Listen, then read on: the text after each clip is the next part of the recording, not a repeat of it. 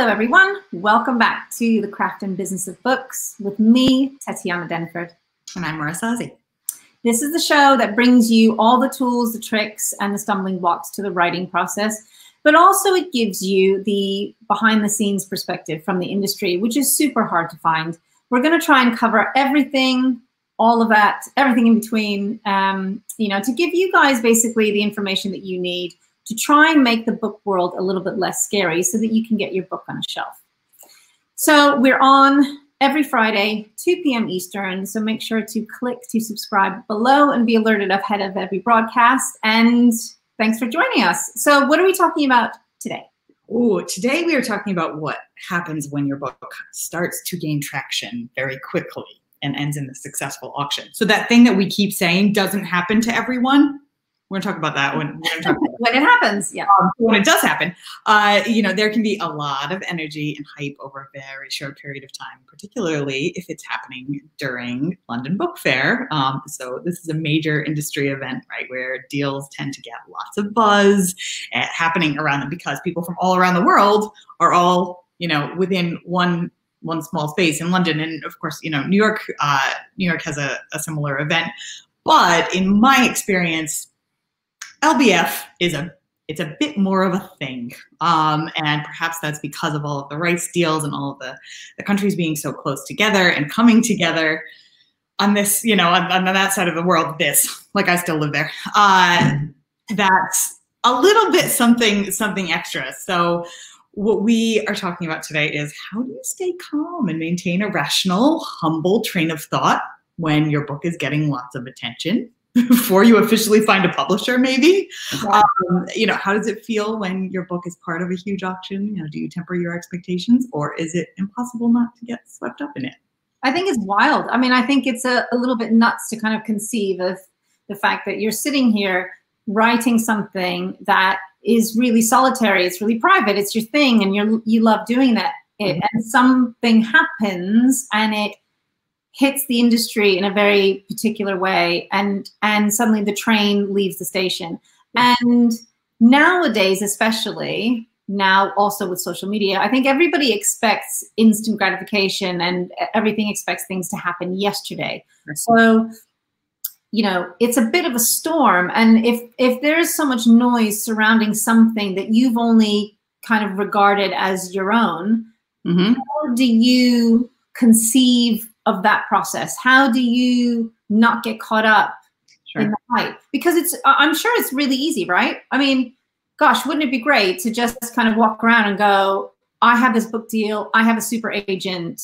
It could really easily, understandably, get a bit kind of ridiculous to manage. And also, do you start walking around like you're everything, or do you kind of keep yourself to yourself and go, well, this is what I want to do. You just focus on the work rather than everything surrounding it. Sure. But then that's, that's just my perception. I think I would find it really overwhelming, but then you have to have people around you that may kind of help ground you and help you stay sane. Of course. And I think there's the extra consideration there where you may not be physically present for all of it, where with something, especially at London Book Fair, where the entire industry is inside Olympia in London, and you're probably not there, as an author, especially if you're a debut author or it's your first or second book, you might not have any presence there because it's a lot of just business. It's a business to business event for the most part. Yeah. So what if all these conversations are happening and you're not even there? But what's interesting is that because you're approaching it from this kind of slightly the business mindset and you're seeing it that way, I would just be really protective over it. I would just look at that and go, no, don't touch it. It's like, no, it's mine. But then you want to get really excited that people want it. But at the same time, you're like, oh, it must be really nerve-wracking. It's a really strange moment, I'm sure. So typically we would talk a little bit more about this from our perspective first, but this is absolutely something you really need to hear from the horse's mouth. So we're going to focus on our guest who has been through this firsthand. And I'm super excited because Lia, to me, is the girl next door of the book world. She's super sweet and down to earth and really grounded. And I just think you know, she puts out so much good energy, and she's like a machine the way she writes. The way, I mean, I know I'm going to embarrass her by saying that, so when we bring her on, but I'm just really inspired by somebody who's so committed to their work and their process and their writing, no matter what, you know. So yeah, let's bring her on. Hi. Hello. Hi, hello. Thank you for having me. This is lovely. This is so exciting. I love it. I can't wait. Too. So Lia, I'm going to do a very short introduction before we get into Right. questions. Perfect. So you have written 2 novels so far, right, that have both been published by Trapeze, which is an imprint of Orion, Somewhere Close to Happy, and Dear Emmie Blue. So on that note, I'm going to hand it over to Tetyana to ask about some more of the creative questions, and then I'll get on to the boring industry things. Perfect. Yeah. Right, Lia. So again, thanks for being here. I'm going to start with something that probably, you know, you always talk about in the beginning with any interview, is what you're working on right now. I'm working on book 3, which will be book 2 to the US and various other places. But it's my 3rd novel. And that is just it's kind of very similar, obviously, to my other 2, but it's probably the most romantic one I've written. And it's all about,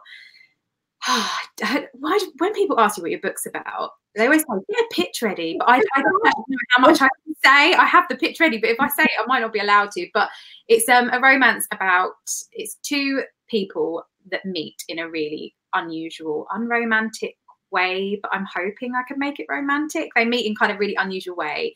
And it's about destiny, and about if you sort of, it sort of explores that if I take this road, what happens to that life that goes off there, and can one choice change the whole trajectory of my life, basically. And that is what it's about. So yeah, it's I'm editing at the moment, so my head is deep in it. Yeah, and I'm heebie-jeebied up.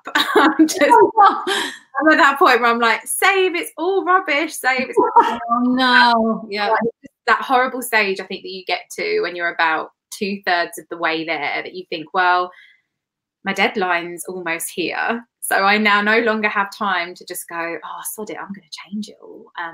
So yeah, but yeah, so that's what I'm working on at the moment. So that's so exciting. But you know, and when you started working on this, was your aha moment, the kind of seed that kind of developed into the story, was it different this time around than your first book? Or okay, so where do you kind of go, that's it, that's the idea, that's how I'm going to develop? It's really hard, and I won't lie, because there's so many things that they flutter in, these little things that you think, that's interesting, or that sounds like a cute story. Or even if you see someone, I always say this, but like someone in the street with a good face, like they might have a good face, and if it's a hot guy, I'm like, who's he going to? Not that I want him. I've been that sounded a bit weird, but yeah, my brain is like a rom-com film all the goddamn time. So I'm always looking at people like, who's she waiting for on that bed? And I'm questions all the time, and I'm answering my own questions with my own stories. So sometimes there's always flutters of stuff, and I don't know which thing is going to be the thing that settles. But usually for me, it's if something doesn't leave me alone. And if I can wake up the next morning and I've not thought about it, and then I look at the notes thing on my phone where I write all my weird little ideas, and I think, oh, that's really good. God, like, thank God we didn't send that to the agent going, I've got a good idea.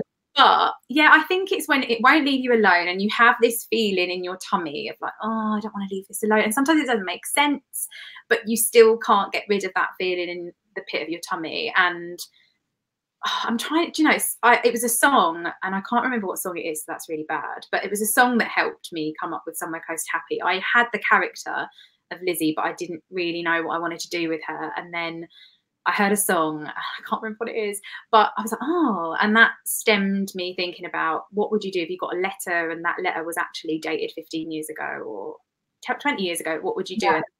That was the thing. But the balloon for Emmie Blue I'd had for years. Like, what would happen if I let go of the balloon and someone found it and wrote to me? Or what would happen if that happened to somebody? But that was all I had. And I thought, well, it's cute, but it's not enough. And then one day I remember where I was sitting on the corner of my sofa like this, half asleep, and then I can't say what it is because it might ruin the book, but then it came and I was like, oh, I think that completely, I've got it, that's it. And that was magic. Whereas this one, again, is different. It's still a thing. The thing that is the same, I think, throughout is a thing that doesn't leave me alone, but it's kind of different in the way that it's taken me quite a long time to work out what this story is trying to be. I've gone down this road, I've gone down that one, and now I've chosen this one. And of course, the demons are like, you should have gone down path A. Or no, you're wrong. Yeah. Yeah. You just change the character names. You've got another book, right? That's true. Exactly. And there's always the next one. Exactly. But yeah, so I think it's when it doesn't leave you alone and you have that kind of butterfly belly where you think, oh, I can't wait to find out what this is going to be. And I think you know quite instinctively what is the thing that, because you've got to love it. You have to love it. You don't sit your bum on the chair and do it. So yeah. But I think it'll show through your writing if you don't love it. That's the thing that's obvious. That's the thing that's obvious. But also, I'm noticing a pattern when we speak to authors and ask them about kind of these kind of moments and how it develops. Yeah, it seems that the author's voice also is it goes hand in hand with how they develop the idea. So for you, which is really interesting, the way your idea develops is a very romantic way. It's these ideas that are whispering kind of slightly kind of like next to your shoulder going, try this. And I think that your books have that in them. They have a sense of intimacy and, there's romance and there's like really, good face. Your books give good face too in your characters. So. Very good. Can't beat a good face. But then, once you have that idea, how do you kind of write willy-nilly? Do you kind of write notes to yourself? Do you sit down and or do you have a specific routine? How do you carve out time? Because you have little ones, so yeah, 3 of them.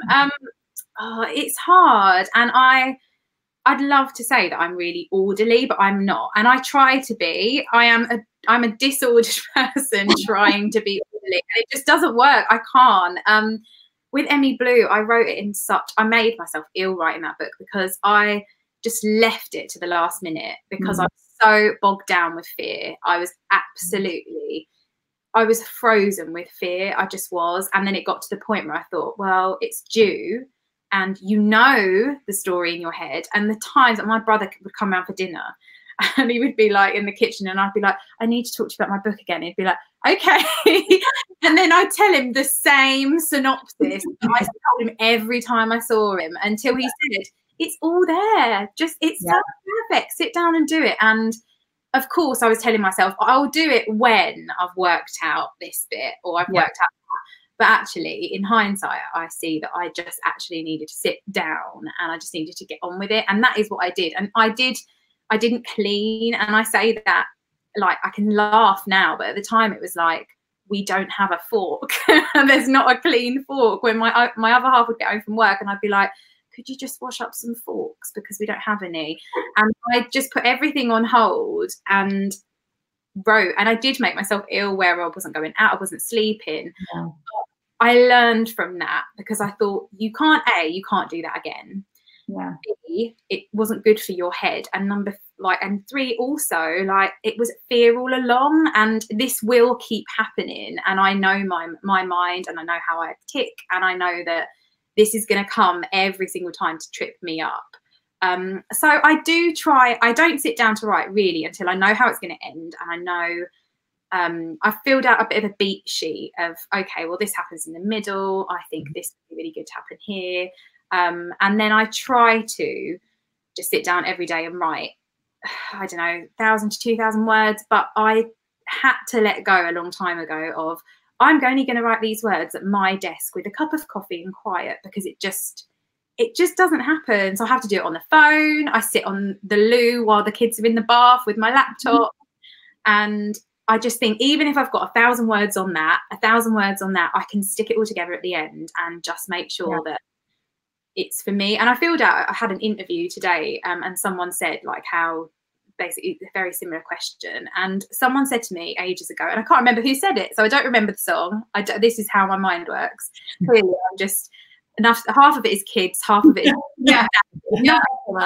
But she said to treat my writing like my treat, and that really helped, because instead of it being an hour on Netflix, or I don't know, like a hot bath or whatever at the end of the day, or even the beginning of the day before everybody's got up, it will be, no, come on, you deserve this. Because for a lot of, I think, writers, the thing that's in the way is always mostly, and I know that people have got full-time jobs and so much stuff going on, like life is busy, but I think for me at least, it's mostly psychological anyway, from my experience. And I think it's what that is telling you when you treat it like a treat. You know, it's positive association. It's you're sitting down and not forcing yourself to create, because I find that I completely close up as soon as I am giving myself permission to just enjoy and just not kind of criticize or self-edit what's coming out. Then there's no pressure.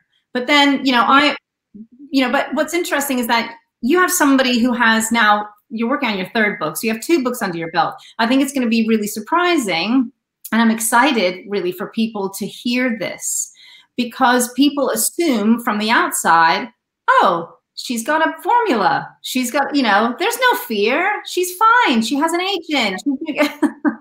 It gets worse. And I don't like to say that, because it's almost like if someone had said that to me, I'd have gone, well, I'm just giving up then. I told myself that I'd just be happy. As soon as I got an agent, I'd be happy. I'd be fine. And then I didn't. It got worse. And I was like, maybe I just need a book deal. And then I got a book deal. And then it ramped up even more. And then, of course, I got more like foreign deals. And then it got even worse. And that was when, it was just before that, actually. It was just before Emmie Blue, because obviously my second book is the one we're talking about today. But before then, I was fearful. So, of course, when that happened, you'd think you would walk around going, oh my God, this is amazing. But actually, I went the complete opposite way. And I'm quite comfortable with saying that. I don't think I would have felt comfortable saying that a while ago, because I couldn't understand why I wasn't jumping around for joy. But it was fear again. And for me, that's my biggest obstacle. And I think I'm working on it, and will probably always be working on it. But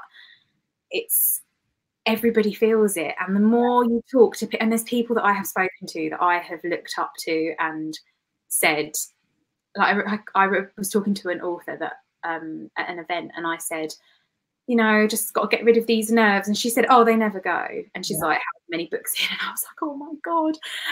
But it's true. But I think if you make peace with it, Elizabeth Gilbert has got a whole book on it, Big Magic. I don't know if you know it. It's honestly, I listen to that book like I listen to, almost as if I would call my mum. If I'm having a wobble, I either call my mum or I listen to Liz Gilbert, and that sorts me out. But I think people wait for the fear to go. Or when I feel ready, or when I'm better at it, or when always waiting, and I just don't think that time ever comes, because I'm still waiting. And it's quite common. And I think more and more people are like starting to be comfortable talking about that, because we were talking to somebody the other day that said those voices never go away. And the bigger, like you were saying, the bigger the pressure gets, the harder it is for you to kind of let go of that. And like, it's a constant battle, because you're like, well, now I have to produce. Now what? Everybody's watching me now, Exactly. And it's like you're going to get found out, or you say you only had 2 books in you, you might not have a third one, who knows? And then I remember thinking it was even worse with the first one, because with your first book, I didn't have an agent. So it was all on me. I just thought if I want to pick it up to write, I will. If I don't, I don't. No one's going to be bothered. And I think with your first book, you sit with it for such a long time, and you come up with different ways to do things. Oh, do you know what? I know I've done 50,000 words of that, but I'm going to delete half of them, and nobody cares. And with that, you because of that, you sit with that idea, you sit with those characters for years sometimes. And then as soon as you sign a book deal and they're like, it's a 2-book deal, you're so happy. But then when it actually comes to writing the second book, you're like, well, I don't know any other characters. I only know these ones. I've been sitting with them for 7 years or whatever.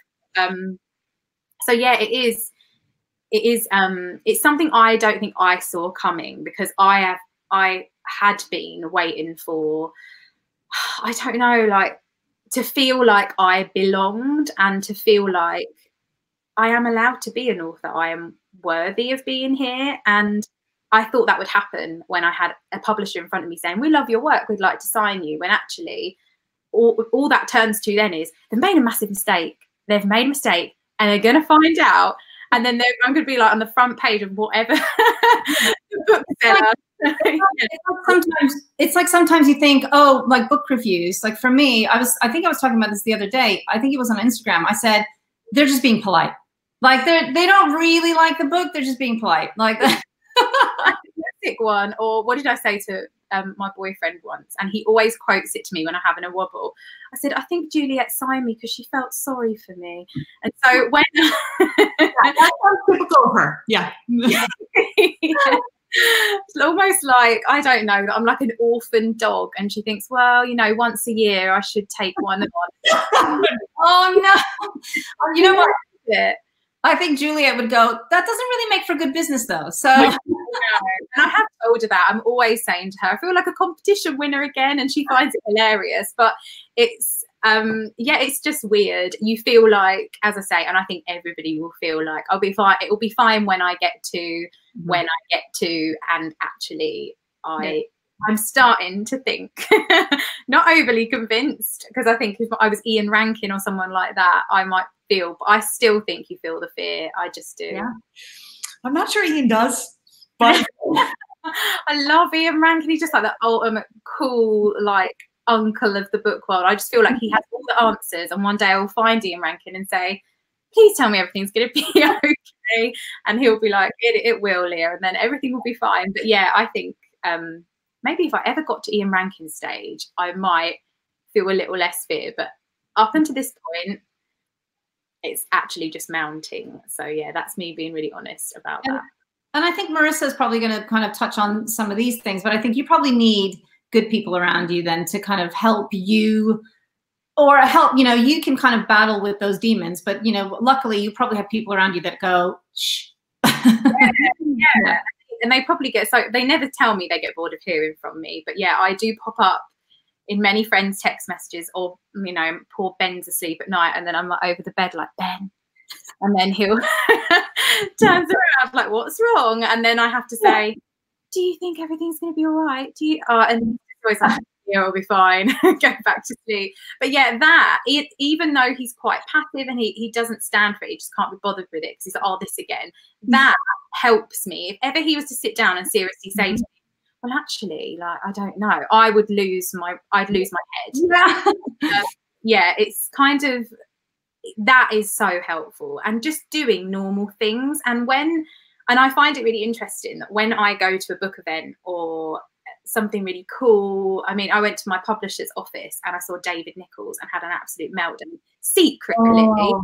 In front of him, I was very much like, oh, it's David Nichols handing in his manuscript. Inside, I was like dead.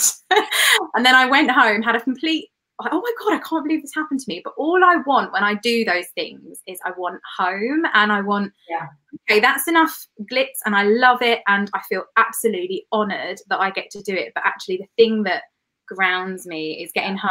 And I mean, I was telling my friend the other day that when I got my first foreign deal, I checked my email like freaking out, and then my daughter called upstairs, I need you to wipe my bum, and I was like, and this is my life. It continues. Yeah. So I think, yeah, having people around you that just remind you kind of like where you end, like where the books stop and you begin, and you don't, just because, for example, you have a rejection or an agent requests a full manuscript and then says, eventually I have to pass. It's hard. It's so hard. And I have been through that. And I remember it felt like the end of the world, because it's like someone has your dream in their hands and then you're like, you're so close and you're like, just you just need to move one step further and then donk, it's gone. That is so hard, and it can be so difficult to sort of say, this is not my self-esteem. This is not Lia, this is your book, and it's not yours, it's separate from you. Because I think it's so easy to go, well, I'm just going to let that affect my self-esteem now, and I'm going to walk around and feel really crap about myself and feel like a failure and feel, you know, underconfident and all of those things.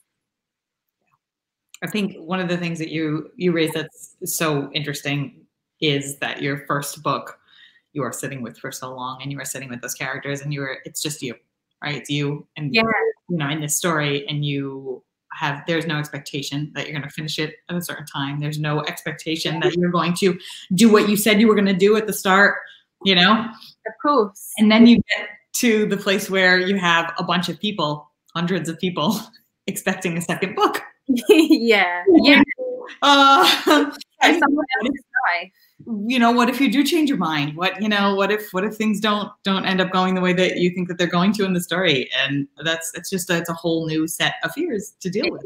Because you write for yourself. And I remember watching this Anne Rice video where she says, and I love Anne Rice, she's so her, like, she's just Anne Rice, and that's it. Like, she just doesn't care. And she said, write the book of your dreams. And that was something that really helped me. She said, write the book that you would like to walk into a bookshop and pick off the shelf, because if you really want to read it, you're really going to want to sit and write it. And that for me changed everything, because I was like, well, I don't care what's selling, what's on the shelves, that's not why I'm doing this. I want to write because I can't not. I've always written, but I want to write a novel. And I'd messed around, as I said, with Lizzie, who was my main character in that book, for ages, and I'd had bites at the cherry with an agent. But then it was always like the power was with me, because as soon as they would reject it, I'd go, well, I can turn this into anything I want to. I can write another book, I can do this. So yeah, it's like that book was I think that was the hardest book to put out there versus Emmie, because that was so much of me in that book. And I can tell you where I was when I wrote certain chapters. Oh, I can remember that I was at the osteopath with my baby who wasn't well when I wrote that chapter. Like, I've got so many, like, I can tell you where I was. But with Emmie, I just know that I wrote it in a mad frenzy of fear. Right. But yeah, so that is actually, it is hard, and you don't, it's almost like you see, I just saw the agent as the box to be ticked, and I did not really think beyond that. I just thought, because I was so like, it's so hard to do, and I just thought, I don't know if it's going to happen, so we'll just aim for the agent. And then when that happened, the book deal happened about 3 months after that. So that was really, I'd only just got my breath, like, oh God, I've got an agent. Suddenly had a book deal, and I was like, oh my God, it's real now. And yeah, it is really, it is a whirlwind, and I just think it's sort of not for the faint of heart. Like, it's for everybody, but if you're like me, and I am faint of heart, you do. I do feel like you get caught up in the tornado of it, and then suddenly you're absolutely burnt out, and you're thinking, I'm feeling like this because I should be elated. Actually, I'm just, as I say, it's fear for me is my big obstacle. Yeah. Yes, like someone's suddenly going to call you and say, oh no, I'm sorry, we've made a terrible mistake. Yeah, every day. Yeah. So if you're happy to talk a little bit more about that, I would love to know a little bit more about how all of the rights deals happened, for Dear Emmie Blue, because, it was reported in the bookseller. I know what those days can look like, sort of leading up to London Book Fair and throughout London Book Fair. And, a deal that would be big normally is suddenly just under this mega spotlight. So can you tell us a little bit about what that felt like? Were you there? Were you actually there? Were you sitting at home? Like, at home with my kids. I'd had a mad period of time writing it. I wrote it really quickly. I did have a really meticulous plan. So I spent a long time planning, and I wrote in really like a passionate frenzy of love and fear and shit, is this going to work? Like, I remember my friend knocking to pick my little boy up for school, and she just looked at me and was like, are you all right? And I was you'll be done soon. I was like, I don't think I will be. She's like, It was awful.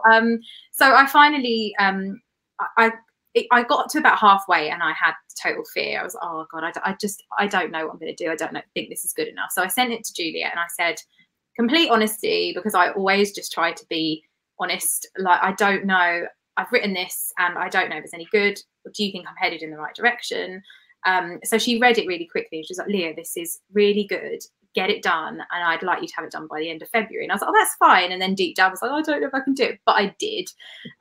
As discussed, made myself quite sort of mad in the process. But I got it done by the end of February. And then I think the book fair was middle of March. And I thought, I'm going to have a really relaxing March. I'm just going to do nothing. I'm going to just relax with my kids. I'm just going to take walks, feed the ducks. I'm going to do really nice things. And then about a week later, I got a phone call from Juliet saying, you've got a German auction. And it was so fast. And I just was sitting in my bathroom, I had a leaking bath. And I remember sitting on this leaking bath, like, I just want to get a new bath. Please, at this auction, get me a new bath, because that's what I wanted. And so then that kicked off. And then I had about 2 weeks of just countries just offering, and it was absolutely insane. Like, I'd check my email and there'd be another, and it just I became completely separate from myself. It was like I was doing it from above or something. It was really, I was not processing it. I wasn't. I just thought it just, none of it seemed real. It all just felt like, and I was so tired from, I hadn't got my breath from that. But it was amazing. Like, the whole time it was happening, I was thinking, I'm going to look back on this when I'm an old lady and I'm going to say, Jesus, Lia, like, you did something really cool. Yeah. Day 32-year-old Lia, as I was then, I was sort of going like autopilot, just walking the kids to school and then coming back home and having a cup of coffee, cleaning the house, and then checking my email, like, we've had another bidder, and like, oh, amazing, because you're not there, and so it just feels like it won't happen. I don't think it's going to happen. And of course you don't understand that once it's starting, it does happen. And then I had lots of phone calls. Like, I remember I had a speech therapy class with my little boy that I was so stressed out about and so worried. And then I had to leave early to take this call with Simon & Schuster US. And it was like two worlds colliding, and it was mad. It was honestly mad. It's one of the best things that's ever happened to me. And I feel every day it's a year and a bit on now, and I still wake up most mornings and I still think, I actually can't believe that happened to me, because it's me. Like, I'm not Ian Rankin. He's the guy I go to, because he's like, I don't know, he's got everything. But it felt completely, it just did not feel like it was happening to me. I felt like I was in a film. I felt like I was in the Truman Show. I just thought, this is crazy. But it was chaotic and beautiful, and I felt every single emotion. And do they not realize that I don't do conference? I've never done a conference call before. But of course you then get on the phone and you think, oh, they're just normal people. It was big. It was, and it happened very quickly, and it wasn't even a toe dipped. It was just held and dropped, and it was exceptional. I will never forget it. But it was a crazy time. Do you think, if I can ask you, do you think that you compartmentalizing the experience, so you saying kind of you separated you have your life, but you also had this kind of alternate reality that was happening. Do you think doing that helped you not suddenly feel overwhelmed? I think so, because again, what helped me was I'd have my freak out, and definitely, like, I wasn't all just stress. I would have my moments of jumping up and down, going, oh my God, I can't believe this. And then I'd go, right, well, it's bath time and bedtime then for the kids. Like, it was, and that was the thing that anchored me. And I think maybe if I had been alone and hadn't had everyday chaos to be getting on with, I think maybe I probably would have spiraled. And it was just something that I I experienced. So I'd have a freak out, and then I'd go, right, well, come on, I've still got to go to Tesco.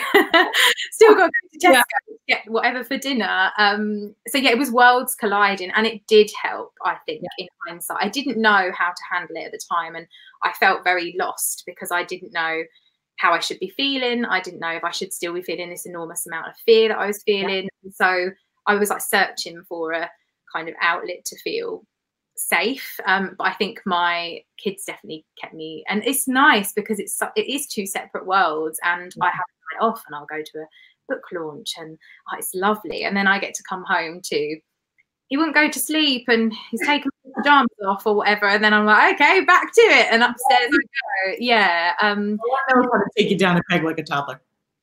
Oh God. And you can't keep clothes on a toddler. Like toddlers do clothes. Yeah. So one of the other things that's interesting about the first book is that your editor, it was her first acquisition, right? It was, yeah. So, yeah. You know, we've talked a little bit in previous episodes about, you know, kind of the matching of agents and authors and publishers and authors, and how you kind of come to that, how you find the right person for you. Yeah. Right. And I think it's particularly interesting to hear from you about, you know, what was so special about the proposal? What was so special about the plan? What felt right about the relationship with your editor when that was her first time? Yeah. It was, I mean, I did see another editor, another place. But that was a big thing alone. I worried about that. Like, how do I know? And I remember my dad said, you'll know, like you'll know. And it's almost like when you walk into a house, you know, when you're kind of looking for, that's how I felt. I thought, oh no, my gut. And both of the meetings were amazing, and it was really hard. But I think with Katie was very, she was just lovely, which they both were, but she had written me a love letter in the style of the love letter in the book, number one, which I was a bit like, oh, because that's just like, I don't know, like stuff of dreams. And she had read my Twitter feed that said that I love mini eggs. So she had a packet of mini eggs on the table, and I was like, you've got me, it's chocolate, yours, I'll sign on the dotted line.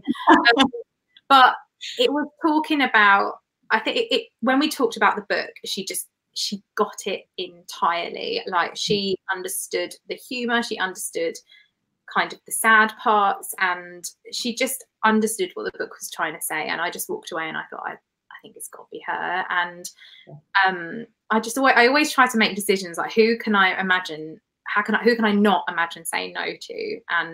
But yeah, I think you have to, it's all gut instinct for me. And if something feels, because I think when I was looking for an agent, I was very much like, I'll just take anyone, because you just want to be published. It's just, you just want someone to see what you see almost in your, someone to say, I know exactly what you're trying to do, and I'll get your book out there, and that's all you've got to worry about. And that's what I had in my head. And what I kind of learned was there can be a bad relationship, and I haven't experienced this, but now I'm in it. I think, say if I had chosen someone that actually I wasn't 100% sure about anyway, because it was the only offer, and now it's a bad match, and this person wants this for me, but I want this, and they're not willing to hear me out.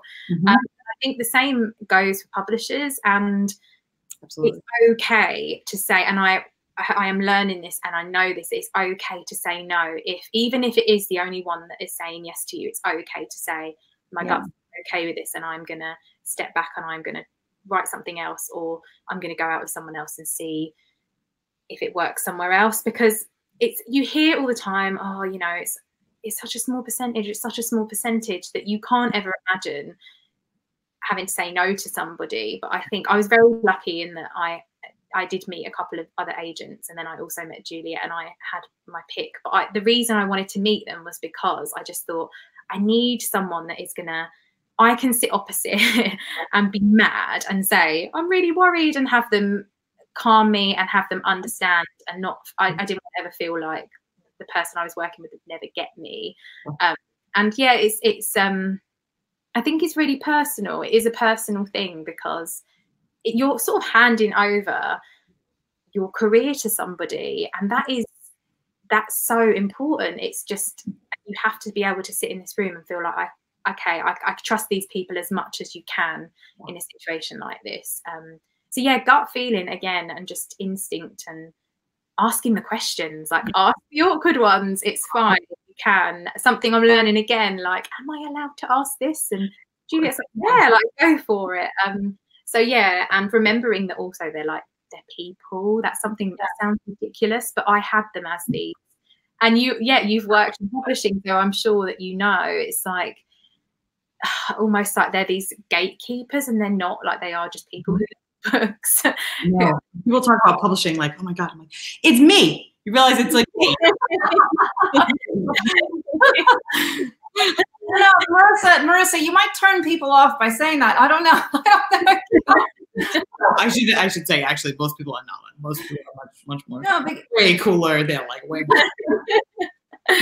What's interesting is that as adults, we have to set up our own emotional boundaries to adult in life. And I think if you're producing something that's kind of out of your brain and is really personal and you're being really creative, I think setting up boundaries around your work in order for it to flourish, that is your prerogative. And I think it's really difficult for people to understand how to do that, because like you were saying, people just want to be published. So they're like, yeah, okay, no, it'll be fine. Whoever says yes, it'll be fine.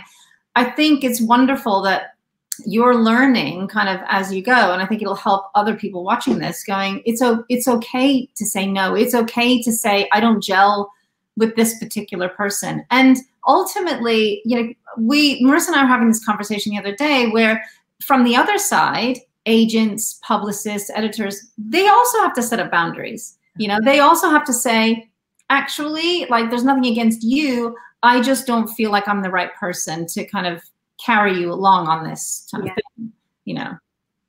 Yeah, it's true. And it's I think that's, but you can only learn it as you're going, like as you come to these situations, you will learn. And I just think being honest with yourself in all of this and trying not to get swept away. Like sometimes I have to sort of center myself and say, okay, where are you in all of this, and what is it that you want, and what is it that you would like to ask, and what is it that you're worried about? And instead of, because it's very easy, I think, with writing, because you're on your own all the time. And someone like me, I'm introverted. I like being at home. I'm a home bird, so that works for me. But also at the same time, you kind of get lost in your own head, and you can just, I don't know, work yourself up into a frenzy and worrying, and should this be happening? I wonder when that's going to happen. When actually, if you're just honest with yourself and just ask the difficult questions to the publisher, is this going to happen, or I'm concerned about this, and that's why you need somebody that you trust and you like, because if you're afraid of your agent, which I can't imagine anything worse, because Juliet, bless her, gets me in all forms, but she gets the worst of me and the best of me. But I think you need to have someone that you trust and you can be yourself with. And I think that just applies to agents and publishers. And it can be so tempting to just go, well, this person's offered that and it's not ideal, but I'm going to take it, because if I say no, like nobody else, you know, I might not get anything else. And yeah. So I think you have to sort of keep yourself and your values and who you really are at the center of it, I think, at all times, as hard as that is sometimes. Yeah, that's right. Great advice. Thank you. Yeah. So we've reached the part of the show where we ask now really hard-hitting questions. Oh, God. Okay. So the first one I would like to ask, which is, if you could do anything else for work, what would you be doing? Oh, my God. Do you know, I think about this all the time. I think like cooking, doing some sort of baking, or I don't know, there's something romantic to me about waking up at like 4 a.m. and going to the bakery and baking bread ready for the day, and just like me alone in a kitchen, alone again, as I have to stay, just like when I write, not too many people around, and just, something to do with food. I like cooking and I like baking, and to me it's more like, sometimes I don't even eat it, which my mum always thinks is absolutely ridiculous. She's like, I don't understand why you've made this cake if you don't like it. And I just think, well, because I want to build it and I want to make it, and I like the process of slow whisking, and it's really good, I think, to be in your head, isn't it? With I mean, you've just described some kind of movie scene. Like, honestly, the way you described that, I could see, like, you know, powdered sugar in slow motion. Oh, I love it. Maybe I'll write a baker. Yeah. So, is there something that you could share about yourself, or maybe your writing process, right, that people might be surprised to know? Oh, God. Anything like music you listen to, or, you know. I wrote a lot of my first book on my phone. Maybe that would surprise me. Wow. Yeah, I remember I'd had a twin pregnancy, so but it was a lovely pregnancy. I was really lucky with the twins. But I was so tired all of the time that my creativity sort of took a bit of a dive bomb. And then as soon as I had them, it was like the lights had come back on. And I remember laying in a maternity ward, like, would it be mad to start writing a book now? But I was so like, yeah, it was.